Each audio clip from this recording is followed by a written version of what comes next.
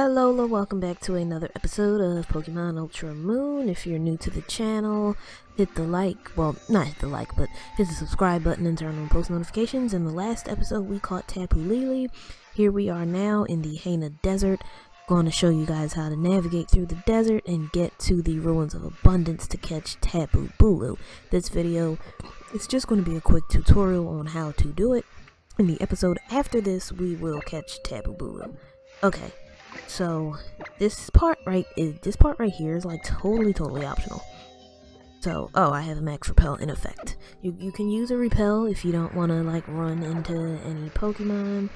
So we're gonna go up here. Okay, can't go that way. So we're gonna go up here. We're gonna go over here. Then we're gonna go... Okay, yeah. We can use another repel, sure.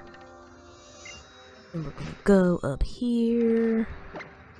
You're gonna get on Mudsdale, because you can't walk over those rocks. Then you're gonna go over here. We're like in the middle of nowhere at this point. So you're gonna leave back out and go this way.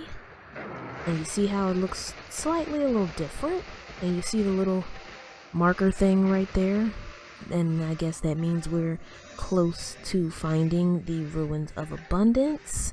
We should be about to walk into the ruins once we go up again. And here we are, the Ruins of Abundance. We found it. Pretty quick. And you're also going to need to, of course, use your Machamp shove. So I'm going to show you guys which pieces to push around. Alright, let's see, where can we go? Something's telling me to push this piece over here first.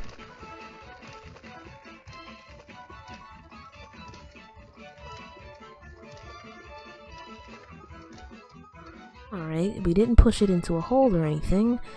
So we're going to now push this one. Oh, right, there we go. Okay. We've solved the HAINA Desert puzzle and the Ruins of Abundance puzzle. Here we are now in the Ruins of Abundance, and that, my friends, is how you navigate through the HAINA Desert to get to the Ruins of Abundance. And you are now prepared to catch Tapu Bulu. At this point, you know, you can go back outside, feel free to fly back to a Pokemon Center, heal up, you know, get your team together if, you know, any specific Pokemon you need on your team to catch Tapu Bulu. Tapu Bulu is Grass and Fairy.